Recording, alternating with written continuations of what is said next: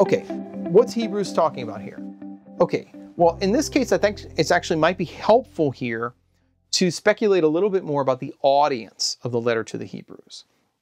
So if you look at the letter to the Hebrews as a whole and you take the title seriously, one of the first things you'll notice is that the letter to the Hebrews seems to have been written to the Hebrews. Sorry, I couldn't help that. No, what does that mean to the Hebrews? Well, remember, if you go back to the Acts of the Apostles, in chapter 6, you have a debate that breaks out in the early Jerusalem church between two groups of believers, the Hellenists and the Hebrews, right? And if you look at that passage in detail, scholars have pointed out that what this appears to be is a division between Greek-speaking believers and Semitic-speaking believers. Now, there's some debate about whether they're speaking Hebrew or whether they're speaking Aramaic, because that's still a scholarly debate. We'll just go with Hebrew, because that's to keep it more straightforward. And you can see how, even to this day, when you have linguistic divisions within a single church, it can be a cause of conflict and miscommunication and confusion. So there's a conflict that breaks out between the Hebrew-speaking Christians and the Greek-speaking Christians, right? And as a result, you have the 7 men who were chosen to be deacons to begin assisting the apostles in their ministries, right, in order to solve this problem in the church. If that passage is describing a group of Hebrew-speaking Christians, then a strong case can be made that the title of the letter to the Hebrews, the fact that it's dedicated to the Hebrews, means that this letter was addressed to a similar group.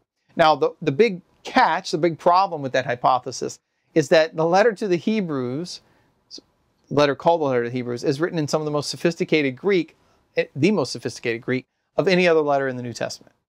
So it's a little strange.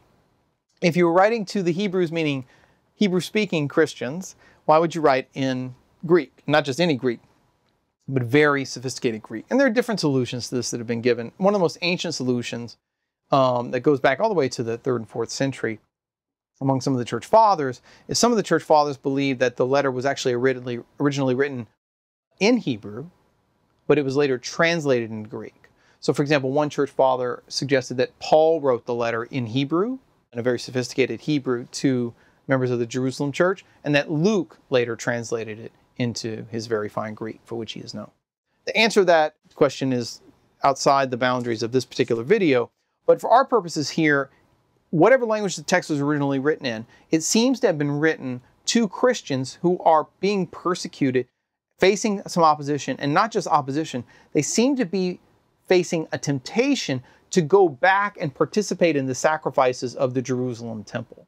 That's why so much of the letter of the Hebrews is focused on showing that Christ is the true high priest, not of the earthly temple in Jerusalem, but of the heavenly temple in the heavenly Jerusalem. And that's where the true sacrifice is, the sacrifice of Christ, who's crucified, died, rose, and ascended into the heavenly sanctuary, the heavenly Holy of Holies. And so, if that's correct, if the letter of the Hebrews is meant to help Christians not fall back, not to help Jewish Christians not begin practicing the sacrifices of the Old Testament temple, right, the earthly Jerusalem temple, but to participate in the new covenant, rather, then this final chapter makes sense, because the section for today, what Hebrews is doing is drawing a contrast between two mountains. One of them is Mount Sinai, and the other is Mount Zion. Zion is the mountain on which the Temple of Jerusalem was built. But in this case, the Zion in question is not the earthly Zion, but the heavenly Zion, the heavenly Jerusalem. So let's go back and look at the passage with that contrast in mind. First, he begins by saying, "You have not come to what may be touched, a blazing fire, darkness, gloom, tempest, sound of a trumpet, and a voice whose words made the hearers entreat no further messages be spoken to him." Now that's an allusion to the book of Exodus, chapter 19 and 20, when God appears in the cloud of glory on top of Mount Sinai, speaks out of the cloud, and the people become terrified at the voice that they hear coming from the cloud, and they don't want to even go near the mountain of Sinai, but they send Moses to be their mediator, to be their intercessor on their behalf, right? Their go-between between them and God. What the author of the Hebrews is saying here is that his readers have not come to a visible mountain that can be touched, namely the earthly visible mountain of Sinai, the mountain of the Old Covenant. Instead, they have come to Mount Zion and the city of the living God, the heavenly Jerusalem, right? The heavenly Jerusalem, and to innumerable angels in festal gathering. Right? So pause there. What the author to the Hebrews is assuming here is that his readers will know, and this is very important, that in ancient Jewish tradition, the earthly temple was viewed as being a pattern, a visible symbol of the heavenly temple. So if you go back to the Old Testament in Exodus 25, when God tells Moses to make a tabernacle, he says, make it according to the pattern of what you saw when you were on the mountain. So even the earthly tabernacle in the Old Testament was patterned on a heavenly, invisible tabernacle that only Moses was able to see, namely the heavenly tabernacle. In the same way, the author to the Hebrews is saying, look, you've not come to a visible mountain like Sinai that can be touched, but to the invisible Mount of Zion, the heavenly Jerusalem, right, where there are innumerable angels gathered in festal gathering. And here's a key line. And to the assembly of the firstborn enrolled in heaven. Now the Greek word here for assembly in the RSV, the Revised Standard Version, is ekklesia, right? Which is ordinarily translated as what? Church. So literally what it says is, you've come to the church of the firstborn who are in heaven. Now why does that matter? It's because what Hebrews is doing is showing that the church triumphant is the actual assembly, so to speak, of believers. It's where the believers come whenever they worship, whenever they're gathering together in worship. They're not going to the earthly temple in Jerusalem. They're not going to the visible mountain of Sinai. They're actually being gathered together in communion, not just with the invisible angels, but also with the invisible saints, the ecclesia, the assembly of the firstborn from the dead who are in heaven, and they are in communion with the spirits of just men who have been made what? Perfect. So what is this? This is a vision of what would later go on to be called the church triumphant, the church in heaven.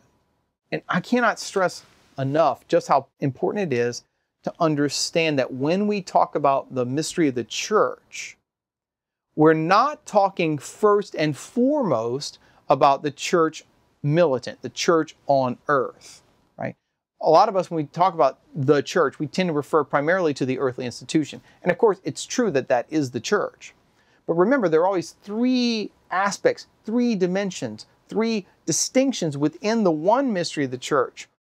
There's the church militant, the church on earth, the institutional visible church we have here. There's the church suffering, which is the church, the souls of those who are in purgatory, who are united with Christ but have not yet entered into the beatific vision. And then there's the church triumphant, which is what Hebrews 12 is describing here. The souls of righteous men made perfect. Which, by the way, sometimes people will respond to the Sermon on the Mount where Jesus says, be perfect as your heavenly Father is perfect. And they'll say, well, that's impossible. Well, you better hope it's not impossible, because that's what heaven is, right? In heaven, the saints no longer sin. They are perfectly just or perfectly righteous through God's grace, having made them perfect. It's not through their own effort, but through the gift of grace. And so, what Hebrews is saying here is, when you worship, where are you going to choose to go? Are you going to go to the visible mountain of Sinai? Are you going to go to the visible temple in Jerusalem? Or are you going to realize that through the blood of Christ, the mediator of the new covenant, we've been given access to the assembly of the firstborn who are enrolled in heaven, to commune with the souls of just men made perfect, and to the innumerable angels in heavenly array who worship God not in the earthly, but in the heavenly Jerusalem. That's the city to which you actually belong.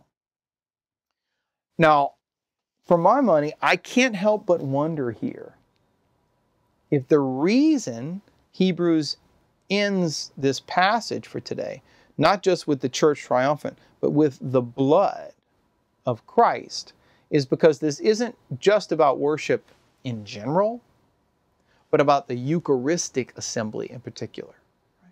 Why does he shift all of a sudden from talking about the heavenly Zion to blood? Well, as any first century Jew would have known, the reason you go to the temple is not just because God's there. It's not just because it's the dwelling place of God, but it's because it's the sole place of sacrifice. The temple is where the blood of the animals is poured out on the Day of Atonement, on the sacrifices of Yom Kippur, in order to reconcile Israel to God. Well, here, in the same way, Hebrews is saying that in the heavenly Jerusalem, when you come to the heavenly Jerusalem, you're coming to Jesus, the mediator of a new covenant, and to the sprinkled blood that speaks more graciously than the blood of Abel. So what is this sprinkled blood of Jesus? How do you come to the sprinkled blood of Jesus? I would suggest that the way you come to the sprinkled blood of Jesus is by coming to the Eucharist. In other words, Hebrews chapter 12, I would suggest, climaxes with an implicit reference to the Eucharistic blood of Christ as the way that we have access to the liturgical worship of the heavenly Jerusalem and the church triumphant. And if you have any doubts about that, you can actually just keep reading, although it's not in the lectionary for today, but in